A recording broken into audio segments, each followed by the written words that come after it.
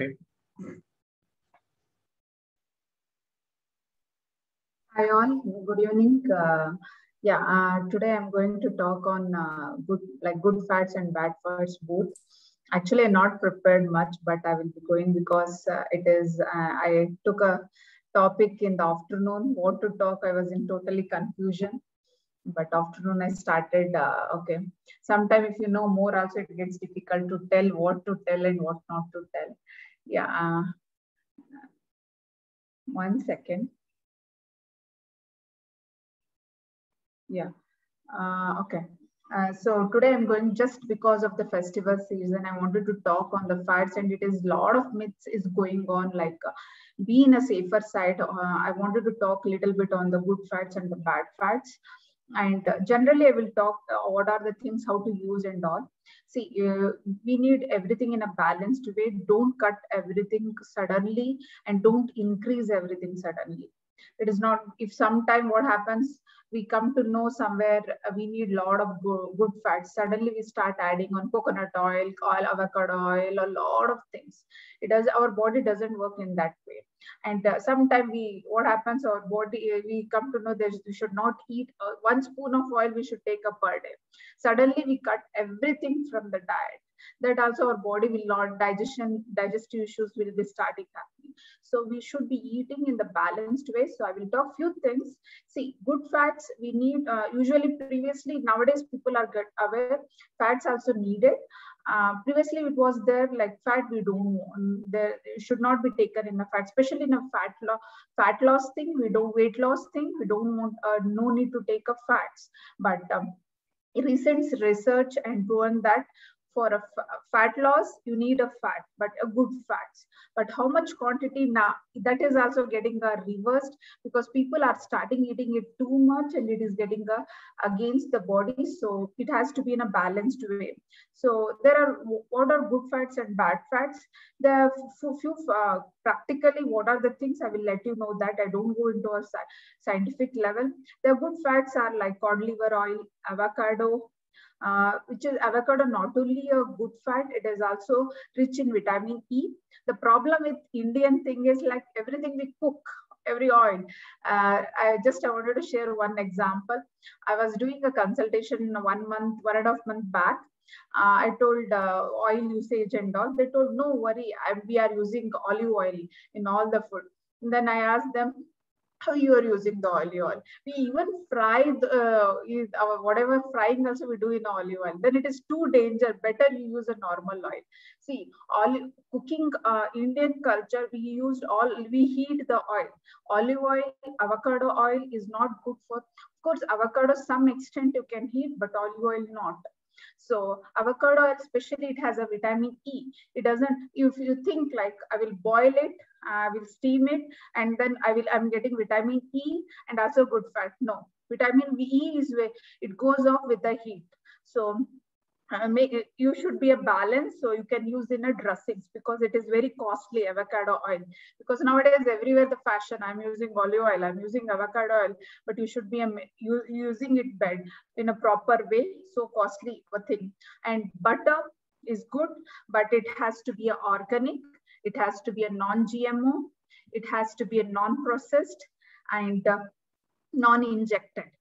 See, if you think the butter is staying for 6-7 months in your fridge, then it is natural, or how much it is processed, you only need to think on it. See, when I prepare it in home, it doesn't stay more than 15-20 days. Of course, in a fridge, I can keep for 15-20 days. More than that, it gets a smell. So a lot of preservatives they will be adding. So use a fresh butter that will give you a lot of benefits. It doesn't mean butter is good, then we start using everything, whatever Amul butter, that butter. No, you have to be used a fresh, and it should be a grass-fed cow, and it should be A2 cow. These things has to be considered. And and this butter is very good in omega-3 as well as CLA. CLA is like you most of the time you see on the oils. It is like it helps. CLA helps in the, usually it helps the metabolism. Whatever you might know that ghee, usually what in our Indian culture, on rice we eat ghee, on roti we eat ghee. Why? That culture is that helps for metabolism, that has a CLA in that. So that's the reason you have to include the fat. It doesn't mean you have to dip in a fat. You have to apply a little bit on everything that helps in a metabolism, and it should be a good fat, and it is non-processed fat. Ghee is the best. Even a lactose intolerant, sometimes butter, milk, these things which are intolerant, but ghee will not be coming in a lactose intolerance that much high. Ghee is considered very good. It is one of the, it is considered as a medicine also. So you can give, you can even give to the lactose intolerance people also the ghee. And olive oil, as I told, olive oil is good, but you should not be heating it. And our Indian cooking is like tadka. No, you should not use. You should use on a dressings as like salad dressings. It is very good. 1 spoon of olive oil will be helpful in your lunch. 1 spoon. If you black coffee, you can add an olive oil. That will also cuts your good bad fat and melts. It helps to melt your bad fat from your body, and it also, olive oil has a lot of benefits. It keeps you active, and it doesn't allow to crave much olive oil or all the good fats. And bad fats like if you see a lot of soya bean, rice bran, there's all soy, corn oil, canola oil, cotton seed oil. And one more thing, in India most is sunflower oil used. Whatever sunflower oil, if you see, if you go and buy the sunflower seeds, how much it cost? I think Neil knows better. See, but 1 liter sunflower oil cost you 90 rupees. Imagine how much seeds, like 50-60 rupees, you are getting only 200 gram of seeds. 90 rupees, how you are getting 1 liter of oil, sunflower oil? Man, it's impossible to get. So what they do, first of all, filtered and refined oil you should not touch at all. It should not be in your home. Refined and filtered oil, I wanted to repeat it. Some people think refined is good, some people think filter is good. Both are very bad. So you should not bring it in the home. And example, sunflower oil in a cold, I always use like I use my common sense whenever I'm buying the oil. See, groundnut, if it is 120, 160 rupees, I'm getting a groundnut only. How I get oil in 120 rupees? That is impossible. So if you, in home also, if you cold press, there are so many machines that are coming in. 1 kg groundnut will give me only 500 gram, less than a 500, half liter of oil. So how it is possible? Think on that. Sunflower oil I wanted to tell because I have, in our like North Karnataka, it has been done most of the time. What they use here, the cotton production is more. So cotton has a seeds. So those cotton seed oil is mixed with the sunflower oil. So cotton seeds are useless. So they use that way, and it is not at all good. It is very bad. I wanted to tell that cotton seed oil is also not good for health. So in sunflower, Indian oils, all this filtered processed oils, they add a cotton seed oil. So that both the things, because cotton seed oil is not harmful, but in it while eating, but it will be a slow poison. So like that. And even like this mayonnaise, people think it is very good. No, that is also, fat is considered, but it is very bad fat. And fast foods, this margarine oil, these all things are very bad. And good oils, then what to use in Indian culture? Without oil is not good. We have to, especially in the festivals, so use only cold pressed oil. Always prefer, if you're small, tier 2 city and all, you can see a lot of, there are cold pressed small places are there. You can take groundnuts, you can take sunflower, you can take safflower, you can take flax seeds. This use yourself, you can cold press it and bring it. So this sunflower is good, but it is, if it is a cold pressed groundnut, flax seeds, sesame oil is too good. It is like actually in other countries they prepare tahini, means like a ground, what we use this on the peanut butter, like a peanut butter we use, right? Like that, they use a sesame oil, tahini, which on the any dressings like that they use. Sesame seed oil is very good. Nuts like almond oil and all, it's good, but in every, and it doesn't mean these are good. You need to use in a, cold pressed oil you can use, but in a day you can use maximum in like for a one person 200 gram 1 month. It has to be, it is recommended. So like that, if you are a 4 people in the home, maximum 1 liter is enough per month. That is to be recommended.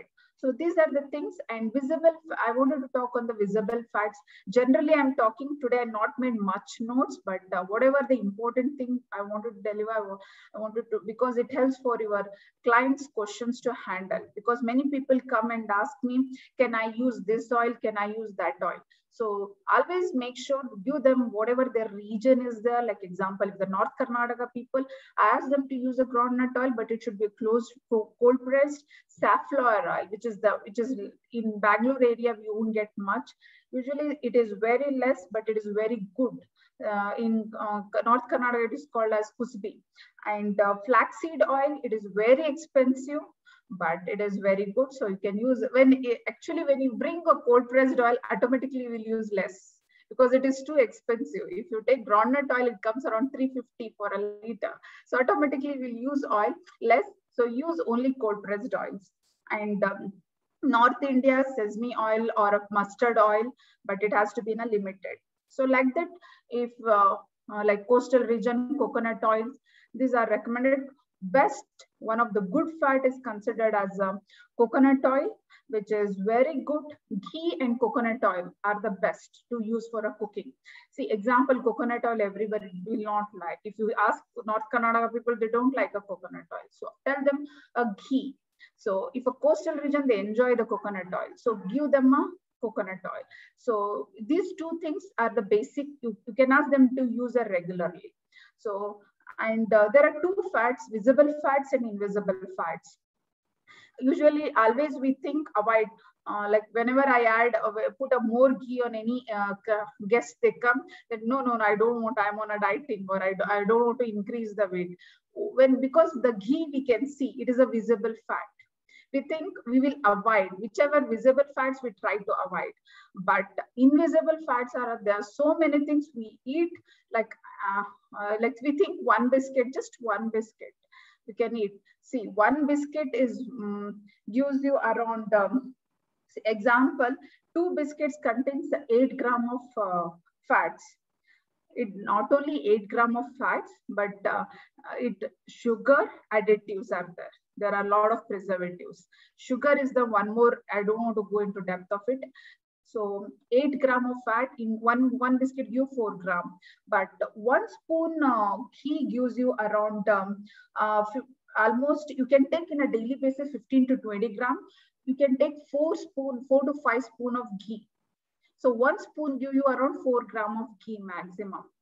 And it contains a lot of hormone like ghee activates your hormones.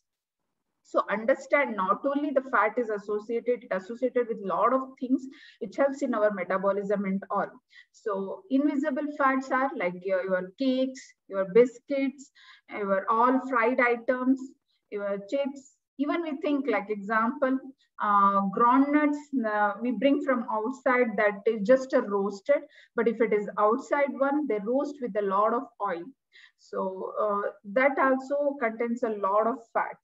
And one pizza slice gives you a 20 gram of fat. One pizza slice gives you a 20 gram of fat. But 5 spoons ghee to eat, we think we are increasing weight. But one pizza slice, we eat like one pizza, nobody eats now one slice, they eat 4 to 5 slices. So imagine, so you can eat 4 spoon to 5 spoon of ghee per day, aram se, no issues. But one pizza slice not only gives you of 20 gram of fat, but along with that, lot of, only thing how you are preparing it also matters. And invisible fats, like it comes from two good fats also. Like egg contains the invisible fats, that is good. Nuts like almonds contain invisible fats, that is also good. And seeds like our sunflower, pumpkin seeds, flax seeds, this also. But in invisible fats, they are bad, like cake, biscuits, trans fats, and all. And visible fats are butter, ghee, and these all things, oils, which cold pressed oils. These things you need to maintain. And there are two fats like omega-3 and omega-6, which are everybody knows most of here. And I wanted to talk few things. Usually everybody tell how much the ratio. Can you tell anybody how the ratio we need of omega-3 and omega-6? Anybody has an idea to how much ratio we need to eat omega-3 and omega-6? So I was used to think like 1:4 is normal. Yeah, 1:4 is normal, but 1:4 is the maximum. So 1:1 is the normal. We already considered which is maximum is normal. Understand, like 1:4 is the maximum which has to cross, but in India we crossed goes around 1:40. Actually, in the if you research has shown that sometime most of them are 200, up to 200 also. So, but bad fats are up to 200, good fats are just in a 1 ratio. So it has to be in a 1:1, but maximum can be go up to 1:4. And there are omega-9 also, but our body produces itself, so we no need of omega-9 much. And most good fats are from polyunsaturated, because nowadays most of them are coming with the scientific names on the packet. So I wanted to tell polyunsaturated fats are good, like walnuts, sesame seeds, and these all things. Trans fats, totally, even if a half spoon of trans fat goes into your body, it creates a lot of imbalance. Not only the weight gain, your hormone goes into imbalance. So you need to avoid the trans fats totally. And I wanted to give an importance of omega-3 now. So omega-3 is like, if you are taking omega-3, it is like your life. 99% we used to tell in your face meeting, when face to face, 99% you will be avoiding your heart issues and all. Not initially, I used to think omega-3 is only for a heart, but it is everything. It is a basic foundation for omega-3, especially for a vegetarians. We have an issue. We think walnuts and flaxseed, if I eat, I'm fine. I'm getting omega-3. No, omega-3, you won't be getting from a flaxseed and walnuts directly, because in omega-3 also there are two, EPA and DHA. We need a EPA and DHA form, not in a ALA form. Whatever vegetarian omega-3 is there, it is in the form of ALA. ALA, our body has to convert again into a DHA, then into a EPA. So if you are taking walnuts and flax seeds, it has to be associated few more things, then our body needs to convert into DHA. So fish oils are directly in the form of EPA and DHA. So that is the difference, and very light conversion. If you take example flax seeds, if you go more than 2 to 3 spoon, your body will not, your body reverses it. Your body heat shoots up. So you can't eat more than 3 spoon. In not even 3 spoon, 2 spoon you can't eat. If you go more than 2 spoon flax seeds, not only body heat shoots up, but along with that, your body will not allow, conversion is very less. So you have to go special, and ghee is the best. Usually it is recommended, and which it is not in the form of DHA, EPA, any ALA, but anything, but omega-3 in vegetarians, ghee will helpful to conversion of that. And most of the DHA and EPA presence in fishes only. So like usually we think fish produces the omega, EPA and DHA, but fish doesn't produces. Fish, when eats the plants, like whatever the water plants are there, water plants eats microalgae in the whatever, and only the cold water fishes only has a good amount of EPA and DHA. Cold water. Cold water means like usually islands, that Greenland, that area. So there is the algae production is more, microalgae. Microalgae is the highest amount of omega-3. That microalgae is eaten up by these phytoplants in the oceans. That phytoplants is given again to that eaten by the fish. Like that, the fish will be high in the omega-3. So even like if you think like nearby area, whatever fishes are there, they are good in omega-3? No, because you won't get that much good algae in our area that near to whatever we stay. And what are the benefits of the omega-3s? Like everybody know hearts, it is very good. It helps in the BP, because the blood circulation will be a very good, so your BP control will be there. And always make sure whenever that they are taking a BP tablet, omega-3 give other than that. And whenever they are taking a blood thinners, check with the doctor and give only when they are taking a blood thinners. And I give a blood thinners other than that different time. And helps what omega-3 does, it increases the HDL, because nowadays everybody are taking a reports like HDL, LDL, triglycerides and all. HDL, when you increase, LDL goes down. So HDL, to how you will be increasing that by omega-3. And keep, like, it helps to platelets, clumping of the platelets will not happen, so that it prevents like blood clotting will not happen. So that is the one. Usually now if you see a sciatic pain and other blood clotting issues, you can give omega-3. Omega-3 prevents, helps in the plaques, that is like plague in the arteries. So it leads, like, it doesn't help to harden the arteries. So it helps to prevent the heart attack. And it is an anti-inflammatory, that is a known thing, which is that's why it is must product for everybody. Anti-inflammatory is, that's why blood vessels will be a normal, heart problem will not be coming. It is very good for a mental health. So how it has been proven that omega-3 helps a lot. If the baby within a birth 1 year, the omega-3 rich, if we give, then baby will not face the diabetic issues, heart issues, and depression issues within 1 year. That much, because the brain formation within a 1 year is high. So omega-3 essential building blocks for the brain, one structure and the membrane, and very important for the nerves. It helps for the memory, and it shows like even it has been proven that like improves the brain functions. It immediately travels into the brain cells. Like in brain, like 70% is our fat only. So omega-3 directly travels into the brain cells, and it works on the interact directly to the mood related hormones. So whenever omega-3 mood related, like nowadays PCOS issues, PCOD, they have a lot of mood fluctuations and all. Omega-3 helps in that. And it is anti-inflammatory, that's why it helps into relieve the depression and all.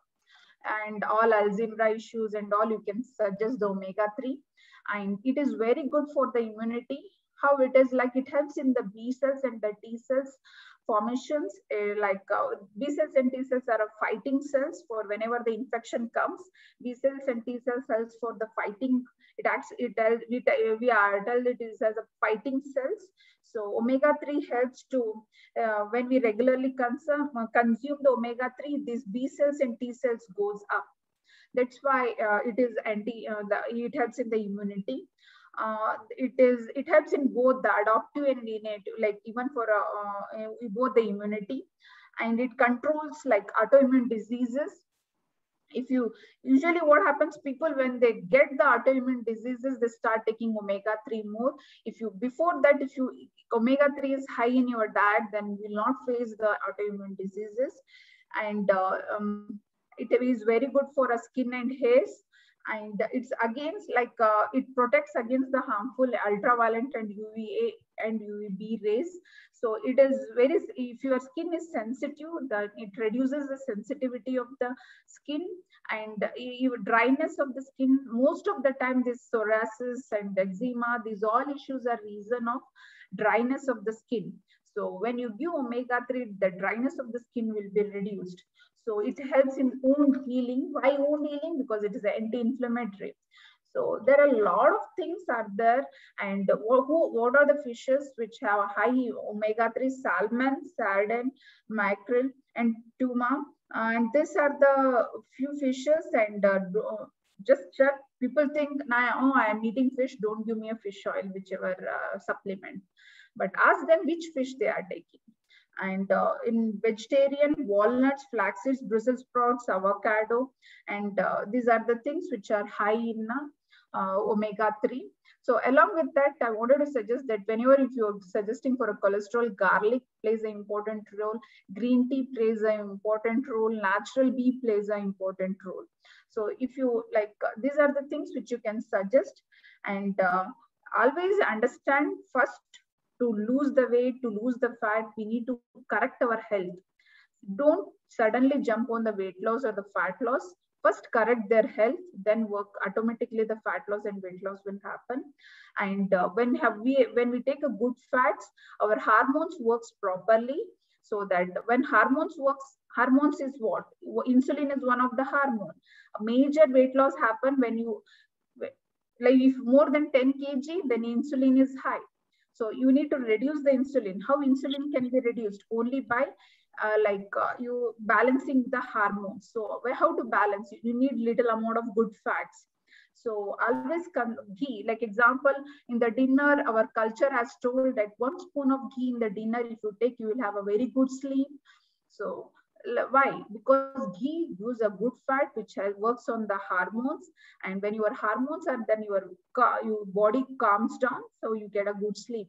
Even when before we sleep, we tell them to rub with the ghee. They see ghee the food. The reason is it activates the hormones, it relaxes the nerves, it relaxes the muscles. So good fats, the power of good fat is too good, but we need to use which one. Usually we think, like sometime imagine the fats like this cheese is considered, like usually we think, understand how it is production is happening, how it is cheese are good, but how they are processed in India. If you see the process, how the cheese is processed, then if you go for a Germany, then I can say, okay, take a good cheese, no issue. But in India, if you are taking a cheese, you are more than a good fat, you are taking a lot of chemicals. So understand when ghee, you can prepare and enjoy that one. And a lot of things are there. Always balance the life, like eating window, take a properly, sleeping window, fasting, workouts, stress-free. Because one person today messaged me, she was very emotional because of actor the today's thing, and she said me, even though they are so much maintaining their health, and why it is like heart attack happen, because it doesn't related only through the workout. People think if I do 9 heavy workouts, anyhow I'm balancing my structure, my figure is fine, then I will not have any issues. See, it is not only your body structure or thing, your internal thing matters a lot. So eating pattern, 80% your nutrition matters a lot, sleep matters a lot, stress matters a lot. Only workout will not work. So you have to tell your clients all these things. Then along with the fats and understand, you understand the good fats and bad fats. Then you can suggest your client. That's it, and thank you. Wow, that was awesome. So let's give her a big round of applause. So sharing good fat is too good. So that's the takeaway. But we need to know what is the good fat. So yeah, so she was also relating to the incident of Kannada superstar today. So people have that thing, right? Oh, he was so fit and what happened? But we don't know. It is a tip of the iceberg, right? So the health and nutrition, so in depth. So there are a lot of things, what consequence. So that is the whole reason why we talk about holistic living, right? That is, this has to be taken into a deep consideration. It is not just like, okay, I go to gym and I build my muscle. Okay, I just have nutrition I eat. But what is my stress level, the sleep, and so many things what Rohini covered.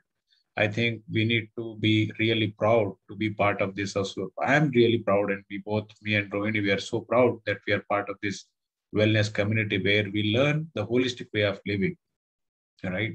So thank you. So yeah, so thank you so much for, let's give her one more round of applause for covering in depth. I learned so many things today, new things. Okay, that's great. So anybody, we will invite volunteers, and we have Rekha is going to share her CMO assigned lead generation, and over to Rekha.